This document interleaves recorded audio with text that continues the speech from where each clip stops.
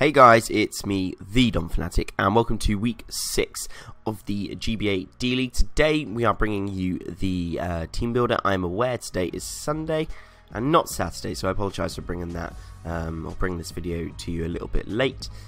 Yesterday I'm pretty sure I died from being hungover, but I also did a Smash tournament. Playing Smash hungover, the reaction times just drop completely. It's not a good idea. Still came 4th though, so not too bad. But this week, back to Pokemon, we are up against the Montreal Absols, managed by Asta, who many of you GBA fans will be very aware of who he is and how disgusting his draft is. He's also unbeaten at this point. He is 5-0, so there is an extra incentive. I have accepted that there is no way I'm getting into playoffs this season, so it's all for a bit of fun and experience now. Obviously I'm still going to take games seriously because I want to get as many wins as possible, but 1 in 4 isn't the best record exactly, and I don't want to be remembered for that guy who did absolutely awful in the D-League that season. So trying to get some wins where we can. However, this week is going to be really hard because, like I said, Asta is unbeaten so far. I have put his team up on the screen here. He has got Thunderous Incarnate, Salamence, Infernape, Cresselia, Metagross, Decidueye, Umbreon, Quillfish, Piloswine, Mega Blastoise, and Zangoose. Huge threats on his team. Thunderous, Salamence, Infernape as an offensive core is absolutely gross. He's then got Umbreon, Cresselia, mainly as his bulk. He's got Decidueye there. Quillfish can be kind of bulky as well. Metagross is bulky. Salamence can be bulky. Mega Blastoise is like bulky offense. Piloswine is bulky offense. There's lots of bulk and there's lots of scary offense too in this team. I think the main thing that most people would worry about coming up against Asta's team is the Cresselia. I am well equipped for Cresselia in my draft, but I know he's going to bring it because it's his best answer for the Mega Lopunny outside of the Quillfish. Otherwise, I'd say our teams are a pretty even matchup, you know. I don't think it's anyone's particular favour, but I'd say we've both got things which kind of screw each of us over. So, rather than just sort of hanging around, we'll just get straight into the team. First up, we are going to go into the Volcarona, Burb the Volcarona. This thing at +1, obviously without speed as team, other than Scarfers, other than Scarfers. I am Lumberry because we are running that in case he brings Prankster Thunderwave on the Thunderous as a way of stopping my Volcarona. It could be a backup plan in case one of his Scarfers dies. Very much expect him to bring Scarfed Ape, Scarfed Mence, Scarfed Thunderous, because they're the only ones that can outspeed my Volk at +1. For coverage, Fire Blast hits a lot of his team, super effective, and just neutrally, so Thunderous won't take a good amount. The Cresselia obviously won't take a Bug Buzz, Metagross won't take a Fire Blast, Decidueye won't take a Fire Blast, Umbreon won't like a Bug Buzz, Quillfish won't like Psychic, which is what we've got running, Infernape won't like Psychic, which we've got running, Piloswine won't like a Fire Blast, even with Thick Fat on there. It's not much he can do back to us unless he's running something like Rock Tomb. Zangoose will get outspeared and just die to a Bug Buzz, I would imagine. Mega Blastoise won't like a switch into one of these moves either, and if I can get Quiver Dances up, chances are I can take some water moves decently well. So that's kind of like the coverage. The one thing that can switch in, I say can, is Salamence if he's like Spadef, but even then, +1 Psychic to like an offensive Mence does about 60%. So if I can get a little bit of chip damage and keep Stealth Rocks up on the field, then that Salamence is going to be in range, and we're going to be looking pretty with this thing. We are running obviously standard max speed, max special attack, 1 in or 4 EVs and HP, purely because then we can run the risk of a speed tie with a Scarfed Salamence if I need to. If he's got something like Scarfed Infernape, Scarfed Thunderous, obviously I need to be at +2, but if I get to +2, I'm then like free to go. I'm ready to sweep through his team. But I don't think he'd let me do that because Asta's a good player. So we can dream, but Volcarona is looking very scary this game. Next up we have got the Lopunny. I've now got a front office helping me build, and so we both agree. So that's a good thing because like being less stressful about building was beautiful. But we've gotten the Megalop, and the first thing that most people raised was Megalop cleans up his team with dual priority quite easily once things are weakened, obviously minus the Cresselia. Megalop is kind of walled by Cresselia anyway, so there's no harm in me not bringing Return. We did look at the calcs between Ice Punch and Return. Ice Punch is there purely obviously because of the Salamence. It just does more. It still kills this Mence at -1 from full health, even if if he's an offensive one. After rocks, I think a defensive one still dies unless he has the Ice Berry, the Yachi Berry. That's the one. Otherwise, Fake Out and Quick Attack, like, can nearly take out the Infernape, nearly take out the Thunderous. High Jump Kick does a good amount to the Metagross. High Jump Kick will obviously kill the Infernape. Salamence is a good switch in if he predicts my High Jump Kick. Decidueye can't switch into High Jump Kick and then Ice Punch. Umbreon obviously can't switch in because the High Jump Kick. Quillfish is a problem. We have got ways of dealing with the Quillfish, so it's not too much of an issue. Piloswine obviously can't take a High Jump Kick. Mega Blastoise won't take one very well, and Zangoose can't take one anyway.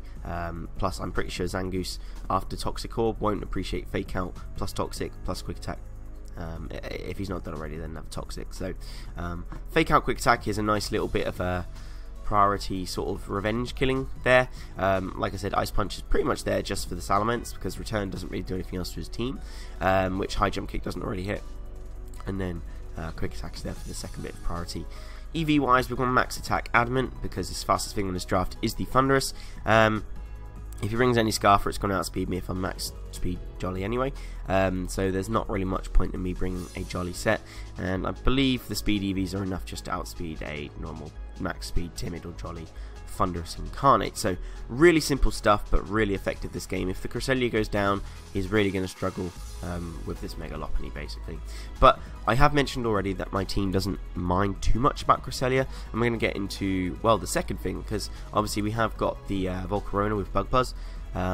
Even at like +1, I think Cresselia, Max Speed F Cresselia might be able to take a +2 Bug Buzz, which is absolutely gross because Cresselia is gross. But we have also got something to hit on the physical spectrum, which is the Crocodile. We are running Crunch, Taunt, Earthquake, Stealth Rocks. The reason we're running Crunch over Knockoff is for the higher sort of damage output on the long run, because Crook can take on the Cresselia pretty well. Obviously Cresselia will be running Moonblast or Ice Beam just to hit this, to hit my Latias, to hit the Lopunny as well. I know it gets Psychic, but lots of things on my team can switch into Psychic moves, i.e. Registeel if I bring it, I can't think what this thing's called, Latias, that's the one, it's too early in the morning, and the Crocodile. So it's very much expecting that, but still the Crunch will do a lot of damage. I've got Taunt. Obviously Taunt will stop any of his hazard setters, although, you know, it's not going to be Infernape because I'm pretty sure it's one of his Scarfers. Metagross could be, but if he keeps Metagross in against a Crocodile, you're pretty manly anyway, so it stops that. I can defog the Decidueye to stop the Roost, to stop the defog. Umbreon, again, great Taunt fodder because obviously I can just stop it from wishing, stop it from protecting. Quillfish, unless he runs a speedy one, I'll be able to Taunt and stop him from setting up his Toxic Spikes if he decides to bring it. Piloswine, again, you know, Taunt, stop him getting Stealth Rocks up. So Taunt is a really good move this week. Earthquake is just like generally good coverage, obviously Stab as well. It hits, well, it doesn't hit Thunderous, doesn't hit Infernape, doesn't hit Cress, but those things don't appreciate Crunches either. Otherwise, you know, it hits Mega super effectively. You know, you can switch into Decidueye if he wants, but Crunch is going to be doing a lot of damage. Earthquake's going to be doing a good amount of damage to Umbreon if he's not Fizz Death. Obviously, Quillfish won't like an Earthquake. Piloswine won't appreciate an Earthquake, but also won't take too much. Again, Mega Blastoise won't like it, and Zangoose is Zangoose. While it's incredibly powerful offensively, defensively can't do much. And then I'll ask me for Stealth Rocks, because while obviously he does have things that are immune to the ground, it's because they're flying types. So Thunderous is weak to rocks, Salamence is weak to rocks. Chip damage on Cresselia, Infernape. Metagross doesn't really care about them.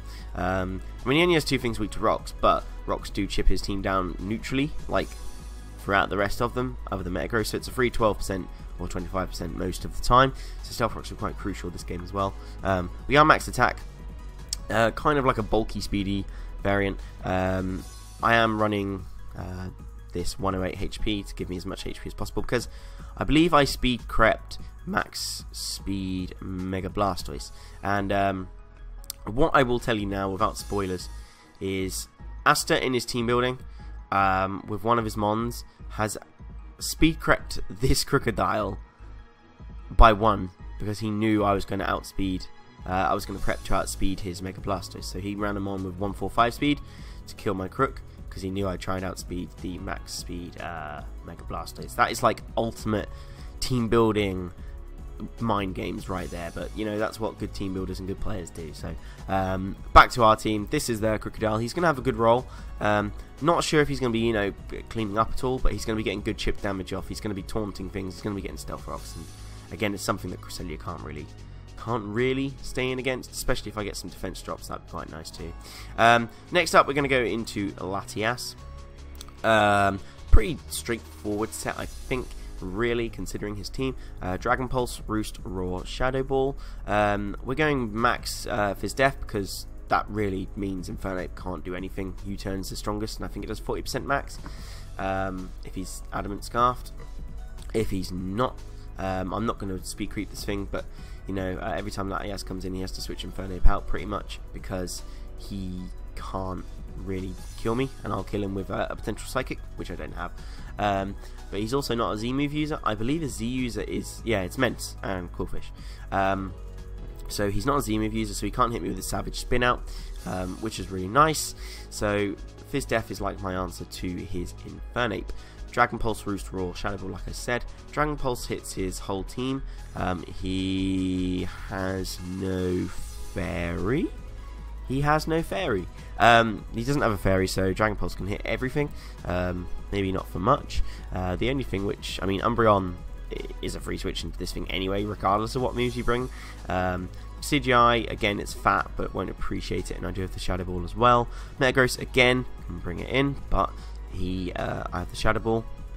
Cress, obviously, I can hit with a Shadow Ball and Dragon Pulse, but I'm not thinking he'll bring a set-up Cresselia this week because I do have the Clefable in my draft.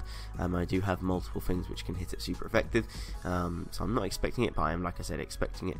And Dragon Pulse and Shadow Ball will just get good chip damage off onto his 3 main offensive threats at the start of his draft. So Roar is there in case he is a set-up Cresselia, which, you know, he could still bring, because if Clefable goes down, I then have very little to deal with offensive Clefable, not Clefable, sorry, offensive Cresselia.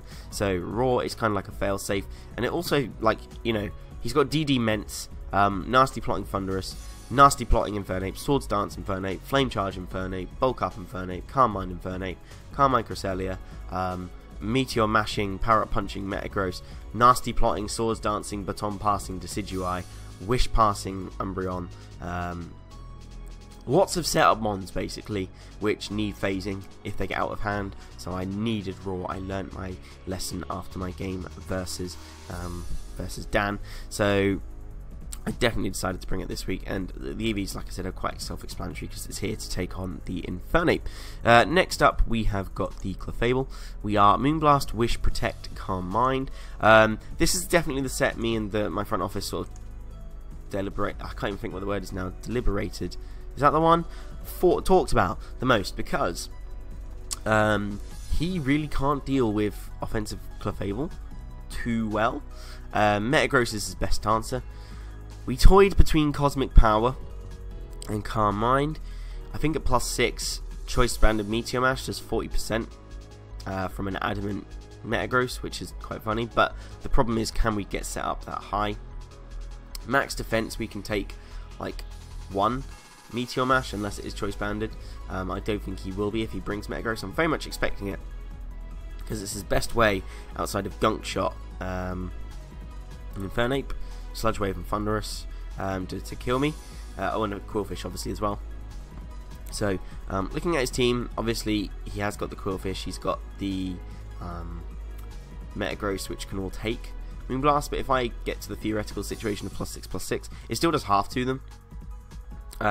Which is nice, but the problem is I need Metagross to be gone, ideally, before I can start setting up with this thing. Wish Protect is nice. Protect will kind of like scout for Z moves, because obviously if he has Z Iron Tail and Salamence, I can scout that out and not take much damage, and then to kill me he has to run the risk of missing another Iron Tail, and I can kill him up with Moonblasts. Wish will help with the longevity of the Crocodile and the Burb, the Volcarona, and if I really want to, the Lopunny as well. And actually my last one, which we'll go over in a second. It can help with that too, and like I said, protect. If he's like Scarfed Infernape, for example, we can scout what move he's going to go for, and that'll work out quite well. But it's quite a straightforward set. I know on paper it looks a bit weird, but if I can get rid of a Metagross or a Quillfish, and I can set up on something like the Blastoise, the Infernape if he's choiced, if he's like going for Flare Blitz and stuff, let him kill himself while I just Wish, Protect, Calm Mind my way up. Even Mence can struggle if he hasn't got the Iron Tail, so that's kind of cool. And he's also got the Thunderous as well, which if I can get a Calm Mind up, I'll be taking hits quite well anyway, unless he's like a random physical set, but even then I'm max death. So we've got a few setup opportunities on this thing, just need to try and get rid of that Metagross as soon as possible, or the Quillfish if he does decide to bring it. Final mon on the team, and sadly it's the last time you'll ever be seeing this thing, because there are some transfers I have made.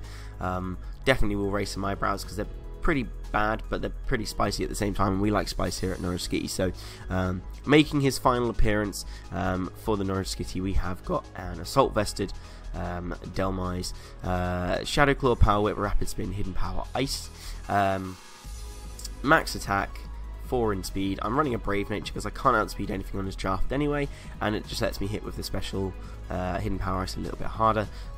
Max HP just to help with the lifespan, and 252.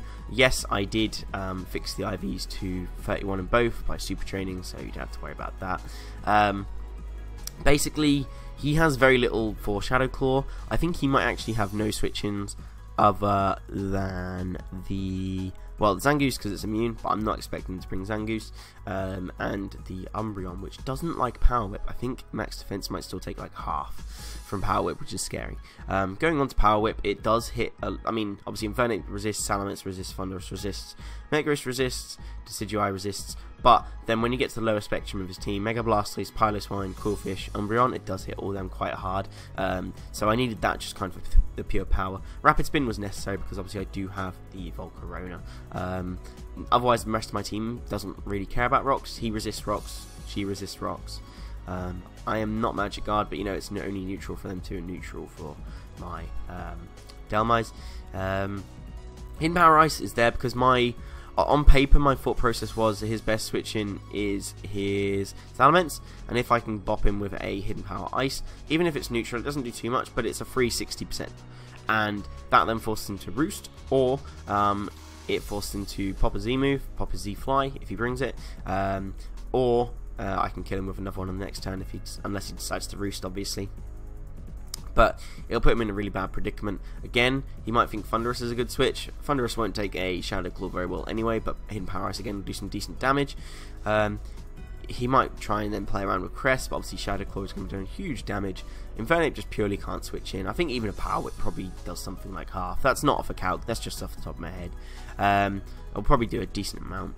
Metagross can't take Shadow Claw, Decidueye can't take Shadow Claw, Umbreon won't take Power Whip. Just on paper this thing hits his team incredibly hard, and if we can get some chip damage off with this thing, or even just get some big old hits and break his walls, the better. But its kind of main priority here is just to get rid of rocks, because Volcarona can ideally do more work than Delmise can in the long run. So that's pretty much it for the team.